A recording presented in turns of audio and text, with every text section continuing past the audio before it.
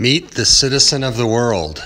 She's being prepared for a 2017 South Pole to North Pole flight, and you're all invited. She's outfitted with two 5-bladed nickel-tip composite Scimitar MT propellers, the first ever put on a Turbo Commander.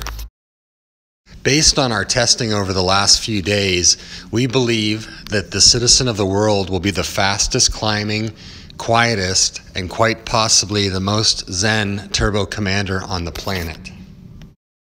She will be outfitted with a ferry tank that allows her to carry 1,000 gallons of Jet A fuel, pushing her range out to an unbelievable 4,000 nautical miles.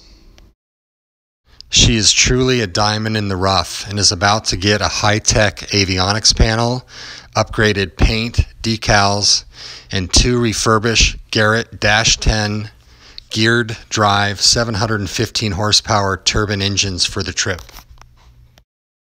I'm Robert DeLaurentis, Zen pilot, and we're hoping that all of you will join us on this historic journey from the South Pole to the North Pole.